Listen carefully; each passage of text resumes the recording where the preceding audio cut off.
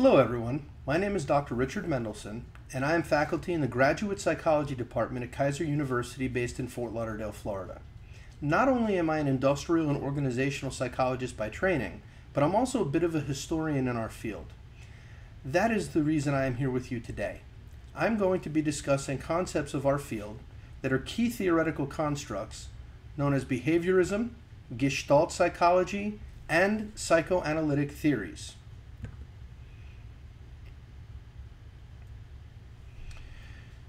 Behaviorism.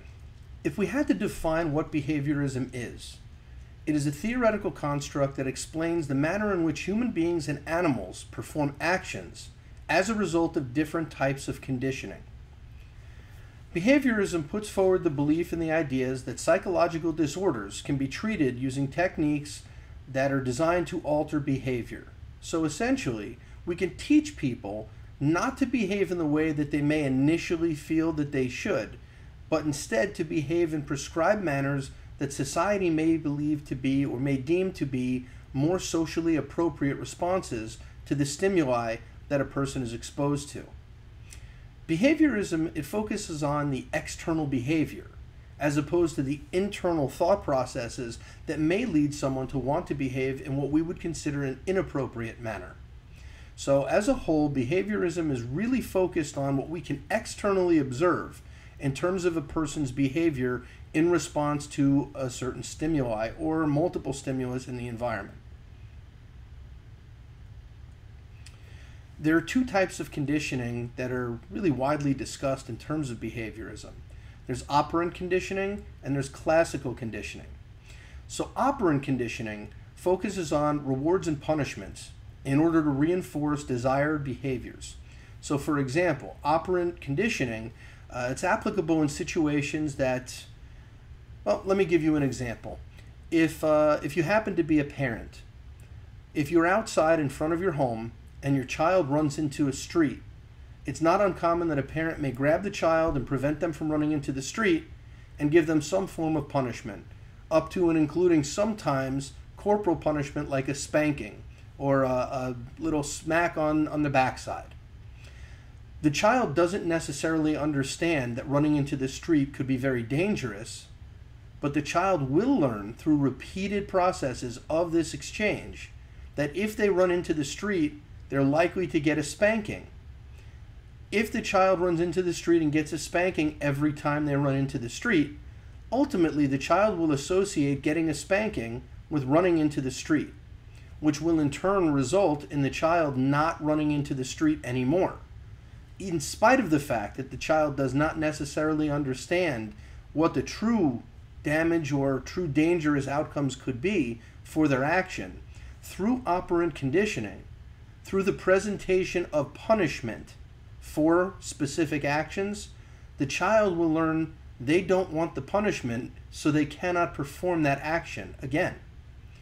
When the child stops running into the street because they understand if they do, they might get a spanking, that child has been successfully conditioned through operant conditioning not to run into the street anymore. Classical conditioning is quite different. Classical conditioning pairs two stimuli together in order to cause or elicit a prescribed response from a person or from an animal. So, for example, a very famous example of classical conditioning is what we will discuss later in this presentation with a person named Ivan Pavlov and his dogs. But in a nutshell, Pavlov used classical conditioning to elicit a prescribed behavior from the dogs that he used as experimental subjects. Pavlov presented dogs with food and noticed that when food was present, dogs began to produce more saliva in their mouths. What Pavlov did, every time he presented food to the dogs, he also rang a bell. Over time, when the dogs heard the bell ring, even if no food was present, the dogs began to produce additional saliva. The dogs began to salivate from the sound of the bell, even when the food wasn't present. And in classical conditioning, that is called acquisition, which means the dogs have now acquired a behavior as a result of classical conditioning. Now, as you can probably imagine, if you continue to ring a bell and not present food, the dog will then realize the bell does not mean that food is present, and the dog's brain will not cause the dog's mouth to produce additional saliva. What that does is it causes what's called extinction, meaning the dog will no longer produce additional saliva at the sound of the bell. So acquisition is when classical conditioning is learned. Classical conditioning results in the desired response, and extinction is when that desired response no longer happens to the stimulus that you added to the process.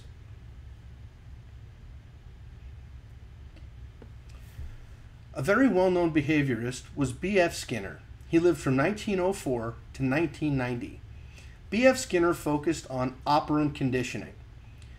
He introduced the concept of a reinforcer, which for the first time was the addition of a positive outcome or result for behaving in a specific way. For example, if we were to go back to when I was discussing a child running into the street a moment ago, instead of adding a spanking when the child ran into the street, what B.F. Skinner would do was every time the child did not run into the street, he would add some type of a reward. That reward would become the reinforcer. It reinforced the positive behavior. B.F. Skinner was one of the first people who really learned and understood, and also communicated through his experimental research and his writing, that there are different types of reinforcers. For example, punishment can be the addition of a negative outcome as a response to specific actions. There are also positive reinforcers, which is, as I said, the addition of a positive outcome for doing what is expected or desired of you. But there's also what's called negative reinforcers, which means you take something away. So, for example, if a child runs into the street and you don't spank the child, if a child is not being given a punishment for it, a negative reinforcer would be saying to the child, you ran into the street, so today we're not going to have a sweet treat or ice cream or dessert at dinner, for example.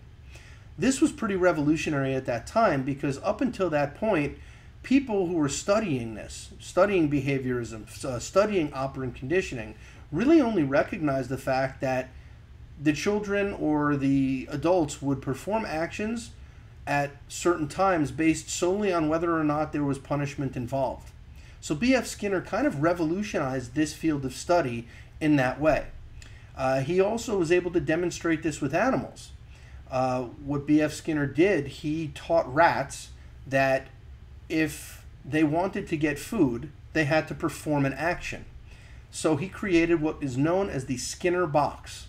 The Skinner box was essentially a cage for a small animal like a rat, and there wasn't a food dish in the box. But the rat would learn if they pushed a lever down, a pellet of food would be introduced into the box. So he taught the rats that they could press down on a bar, and that would result in them getting food. So for performing the desired action, which is pressing the bar, he positively reinforced that behavior by providing them with a reward, the food or the water that they seek at that time, which is why they learned to press the bar in the first place. Ivan Pavlov. I mentioned him a moment ago. He's very, very well known for his studies on dogs and salivation. Pavlov was incredibly focused on classical conditioning. Dogs were used as his experimental animals. And he discovered what's called the condition reflex, meaning that a reflexive action, something that's not necessarily done by a person's free will, but instead is done as a result of autonomic responses. For example, we can't sit and decide, I want to salivate more now, and cause our mouth to produce more saliva. But Pavlov recognized that he could trick the brain into performing this action by pairing stimuli together. One stimuli would normally cause that reaction that's desired. The other one had nothing to do with the desired outcome. But by pairing the two stimuli together, for example, the bell and the presentation of dog food, Pavlov was able to demonstrate that over time, he could classically condition dogs to salivate merely at the sound of a bell.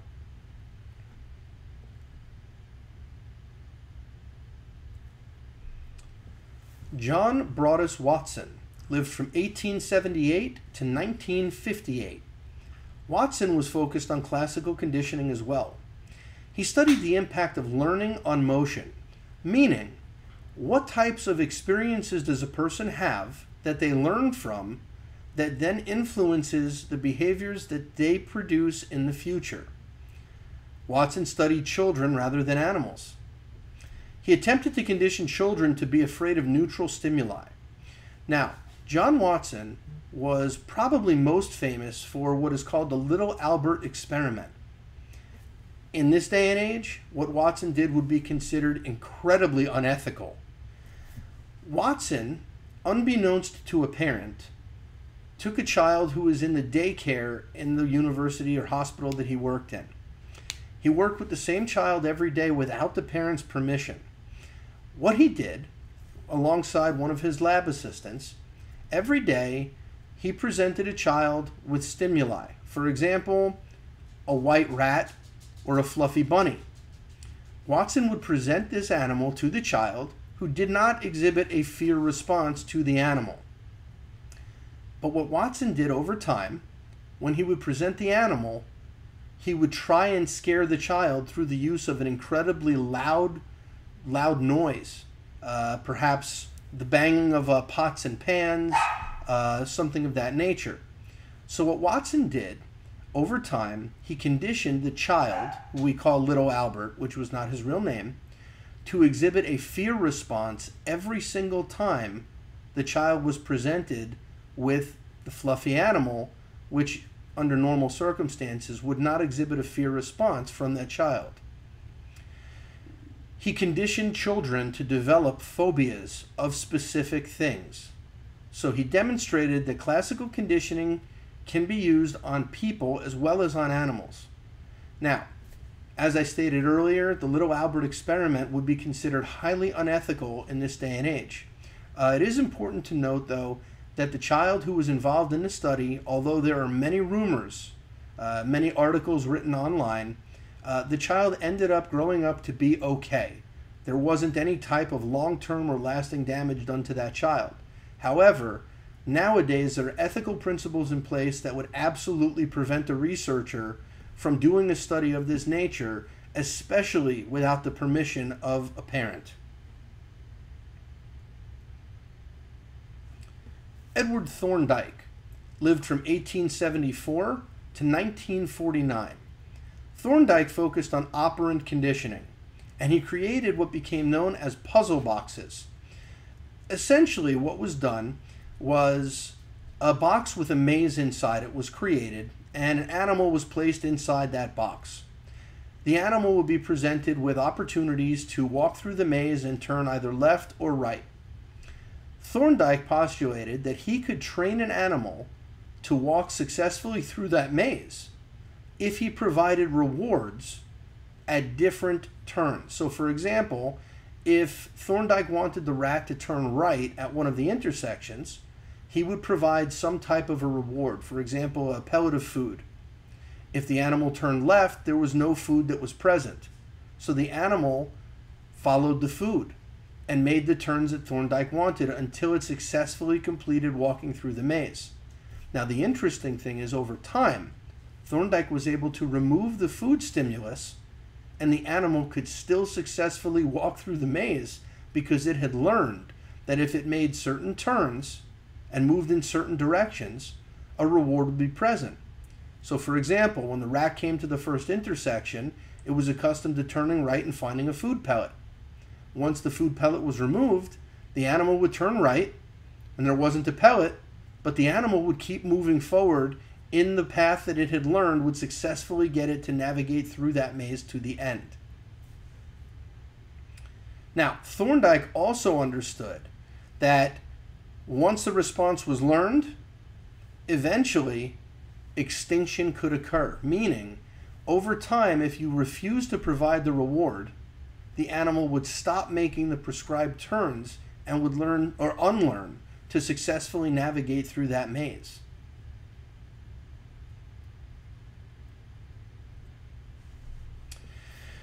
Behaviorism today. In treatment of different disorders, such as ADHD, obsessive compulsive disorder, anxiety, and I apologize, ADHD is attention deficit and hyperactivity disorder. In treatment of these types of disorders, cognitive behavioral therapy can be used, which essentially means that someone can work with a child and teach that child what appropriate responses are and what appropriate actions are to take when that child feels a certain way or experiences a response to specific stimuli in his or her environment. Behavior modification techniques are used to try to eliminate undesirable behaviors. These are things that are heavily employed in schools. Many child psychologists use these, and even psychotherapists that work with adult clientele and patients. They use behaviorism and cognitive behavioral therapy today to try and help people navigate how to respond to different stimuli in what we consider to be socially acceptable ways. We're moving on to what is known as Gestaltism. Gestaltism is recognition of an organized whole as opposed to recognition of the componential parts of an object. For example, if you look to the side that way, that way, you will see a picture. That picture, when you look at it from a holistic perspective, is clearly a black and white dog's face. But if you take a closer look, you will see that that is actually what is called a mosaic of many individual pictures. And each of these individual pictures is also a picture of a dog. What we see from Gestaltism is that it is easy for a person to look at the totality and see the big dog's face in their initial appraisal of what that picture is. Upon closer examination, we see that there are many individual parts that are used to complete that picture as a whole. Gestaltism focuses on the whole. It is the perception of oneness from many, which is the actual literal definition or translation of what the word Gestaltism means. Gestaltism is a German word, and the reason why is many of the Gestalt psychologists were rooted in German or Austrian ancestry and lived in those areas at the time when Gestaltism was really pioneered.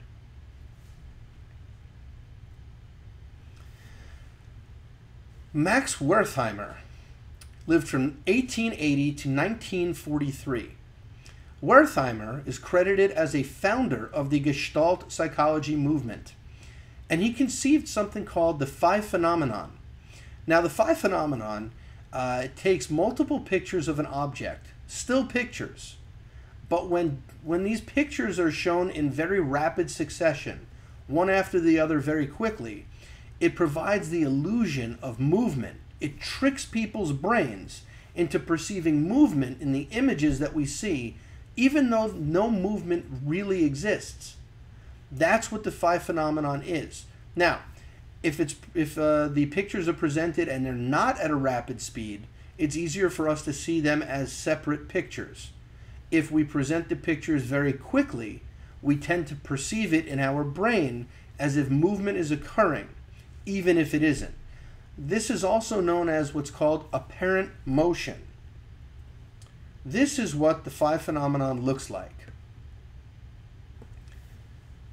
Now, what you'll see here is a series of still pictures.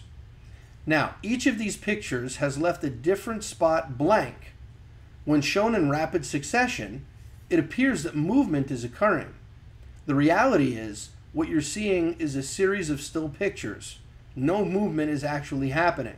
But our brain perceives this as if movement is occurring because of how quickly the pictures are shown in succession to one another.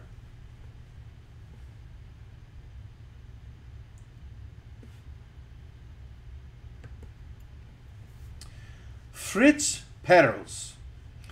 Perls lived from 1893 to 1970. He's credited with coining the term Gestalt psychology. He was the first person to give this this recognition of oneness, a name. He was the first one to call it Gestaltism. Perls was known as a deeply flawed individual.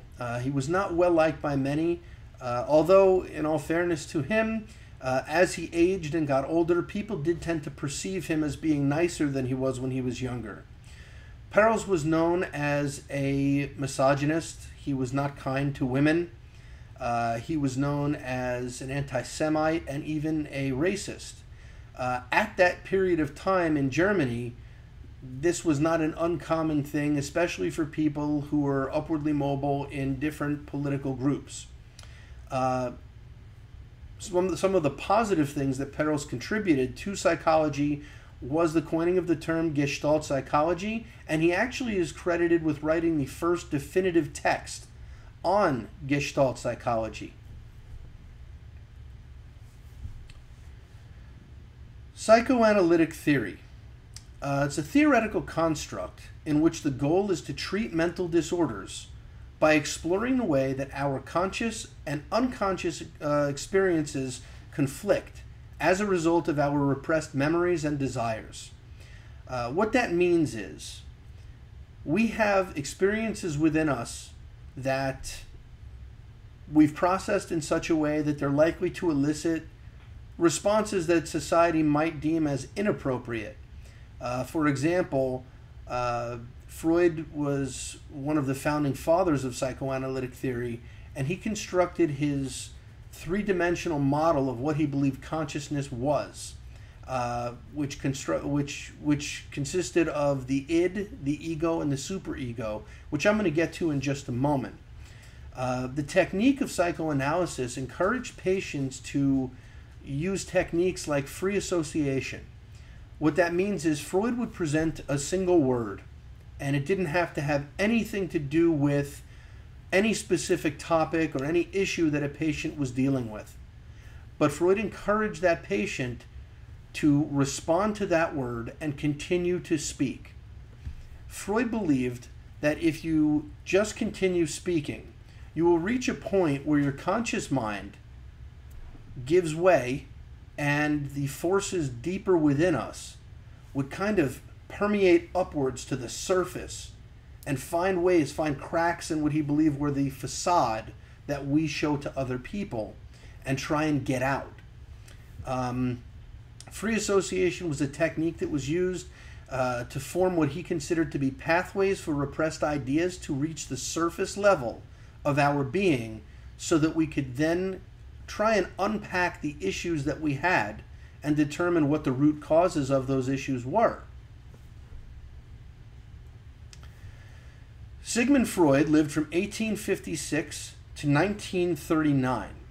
Now, in this corner of the screen here, on the top, you can see a visual representation of what Freud believed consciousness looked like. Now, at the top, you will see this is the iceberg above the surface of the water. This is the place where the facade, the mask that we wear for society to see, lives. It's what's visible, what's observable to other people. Now, the water level here is what Freud believed separated conscious thought from what he called preconscious thought. Now, preconscious thought is where the ego lives. There we go. Now, the ego is the knowledge and experiences that people have that lead to our actions and our responses to stimuli. Now, Freud believed that beneath the ego lived two, I guess we can call them darker realms of the human psyche. The superego, which is right here, operates based on perception and the way that we perceive experiences. It's essentially where our interpretation of prior experiences takes place, and we use that to formulate what we believe are the responses that people in society would accept and expect from us. But the deepest and darkest recesses of the psyche, in Freud's opinion, lived right here, the id. Now, the id, Freud believed, was what he called the teeming cesspool of repressed desires. This is where aggression lived. This is where sexual desire lived. Whatever abnormal or deviant proclivities a person might have in any aspect of their existence, all were rooted deeply in the id. Now, what Freud believed is that much like an iceberg, which is imperfect, an iceberg is not a perfect, solid chunk of ice. There are cracks and fissures all throughout an iceberg.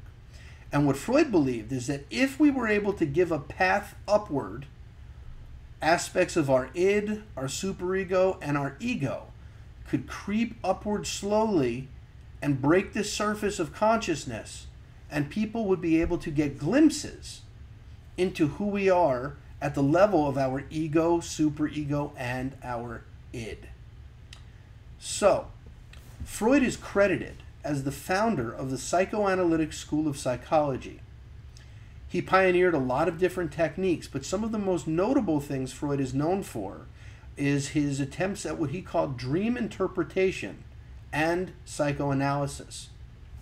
Freudian dream interpretation is very interesting because, well, part of the genius of Sigmund Freud, part of the reason why he's so well known even today, why he's essentially the face of modern psychology, is that his theories, they couldn't be tested. We don't have an empirical way to test through research whether the ego, the superego, or the id even exist. So we cannot prove that Freud was correct, but notably, we also cannot disprove his theories. Well, his beliefs about dream interpretation were very much the same. Back then, and even still today, we don't really have the ability to sit down and interpret with any degree of accuracy what dreams mean or why we even have them. But what Freud believed was that your dreams were your brain's way of working through challenges that are experienced in your everyday life experiences. It was your brain's way of unpacking things that happened to you in the past. It was your brain's way of working through conflict that existed between your conscious mind and your mind beneath the level of consciousness, meaning everything beneath the water level here on the iceberg. Now, what's interesting is that, much like an iceberg, what's visible above the waterline right here is often a very small percentage of the totality of that iceberg. We can't even see a quarter of this or a third of the iceberg above the waterline. So Freud really recognized and postulated that the bulk of who we really are at the deepest levels of our brain's way of processing and thinking and interpreting experiences was not something that was readily observable to the general public or to the people beyond you as an individual. So Freud contributed enormously to the field of psychoanalytics. Another interesting topic that Freud brought up is what's known as parapraxis. Now, parapraxis is also known as the Freudian slip. This occurs when a person is speaking and mistakenly says one word instead of the word they really mean to say. So you can see in the picture that's down below that way, Sigmund Freud, and he says, "What's a Freudian slip, you ask? It's when you say one word and mean your mother. Another." So essentially, what Freud would say is we tend to have opportunities for our id, ego, and superego to break through the surface of the water and make themselves visible when we're speaking. There are many reasons why this picture is funny, but one of the things that Freud was very, very well known for is essentially telling his psychoanalysis patients that a lot of the damage that they had experienced that was causing them to have conflict and disorders today was deeply rooted in their childhood. And the problems and experiences they had during childhood were the reason that they were having so many challenges in their everyday life now. Freud had an interesting childhood, and Freud believed that much of the damage that people allow to manifest as adults is a result of things that happened between the child and the parents. And in that day and age, the parent who was the primary caregiver for a young child, more often than not, was the mother. So Freud is very well known for saying, if it's not one thing, it's your mother. So that's why there are jokes about the way Freud would speak. Freud was a very interesting person who had an enormous impact on the field of psychology as a whole, as well as on psychoanalytic processes. This is a list of other major psychoanalytic contributors. Now, these are all people who have built on the work that was performed by Sigmund Freud. Notably among them, you see his daughter, Anna Freud, whose name is right here. And in addition to that, you have someone who served as Freud's protege or prized pupil. And that person's name is Carl Jung. Now, I'm going to tell you a story about Jung and Freud. Jung was a very, very interesting person. He was learning about psychoanalysis from Sigmund Freud directly. They would have deep discussions about life experiences. They would talk about the way that their subconscious mind influenced their conscious mind in terms of behavior. And they would discuss their dreams in great depth. Now, the story I'm about to tell you resulted in a falling out between Freud and Carl Jung that's pretty well documented in the lore or the annals of psychology. One day, Carl Jung showed up at Sigmund Freud's office, and he said to him, "I have to share a dream that I had with you last night. It was deeply troubling." And Freud said, "Okay." So they sat down, and Jung was laying down on a couch in Freud's office, which is where the cliche of a psychotherapist having a patient lay down on a couch has come from. Freud typically had his patients lay down and put them in a position where they could not see him. So he was more of a disembodied voice through their own path through this psychoanalytic process. But at any rate, I digress. Carl Jung laid down and began to relate the contents of his dream to Sigmund Freud. So he says to him, "Last night I fell asleep, and the dream I had was deeply, deeply disturbing. I saw myself, and I was in a coffin. I was dead, and there were people surrounding me, and the people were not mourning. The people were not sad at my demise. And I remember thinking and feeling during the dream that my life had been so sad because people didn't seem to be affected emotionally at any level that I could detect, in spite of the fact that I had died." And Sigmund Freud became very, very unhappy with this. And he explained to Jung that Jung wanted to be just like Sigmund Freud. Jung saw himself as a younger version of Sigmund Freud. And Freud's interpretation of Jung's dream was that if Jung saw himself in a coffin, he essentially saw Sigmund Freud dead in a coffin. Jung's brain interpreted that as seeing himself dead. So Freud became very, very deeply insulted and said, "You saw me dead in a coffin. You believe that I'm no longer, viable. I'm not contributing anymore. That you can't learn from me. And the fact that other people there were not unhappy means that my death means nothing to you. And that my passing would be something that, while you may not rejoice from, you wouldn't feel any sense of remorse or sadness about either." So at that point, Freud ended the teacher and protege relationship with Carl Jung and essentially threw him out of his office, directed him not to come back. And it's said that until the day that they died, they did not speak again. Carl Jung, however, did go on to do some incredibly seminal work in the field of psychology. In particular, some of the work that he did has influenced most likely every book you've ever read, every movie you have ever seen, every story that you've ever heard or that you have told. Jung developed what are known as Jungian archetypes. He recognized that every story and every movie, everything that describes events historically, from the time that writing began and a written record of humanity began, it really had parallels to one another. So, for example, every story that's passed down, whether it's a religious text, whether it's mythology, whatever the case may be, there are what he called universal archetypes. Universal concepts. So, for example, characters in a story, there will always be a hero or a protagonist.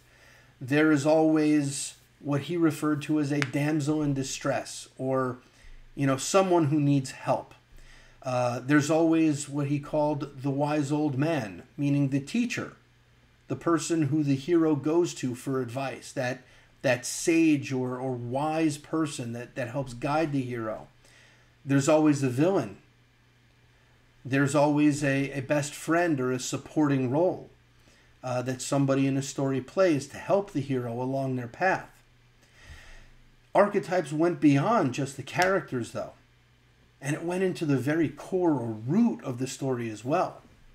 See, there are different types of journeys that stories go on.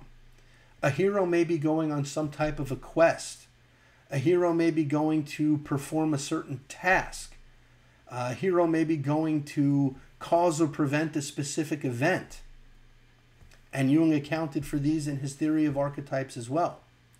But most important, what Jung realized was that there were universal archetypes in terms of what the stories represented. And he recognized that stories were always about things like death and rebirth, good versus bad, good versus evil, light versus darkness, life versus death. And these are constants in just about every single story, every single book that's read, every single religious tome that people, read and learn and worship from. Jungian archetypes are things that Jung recognized had been present since human history began being recorded. What is also really interesting about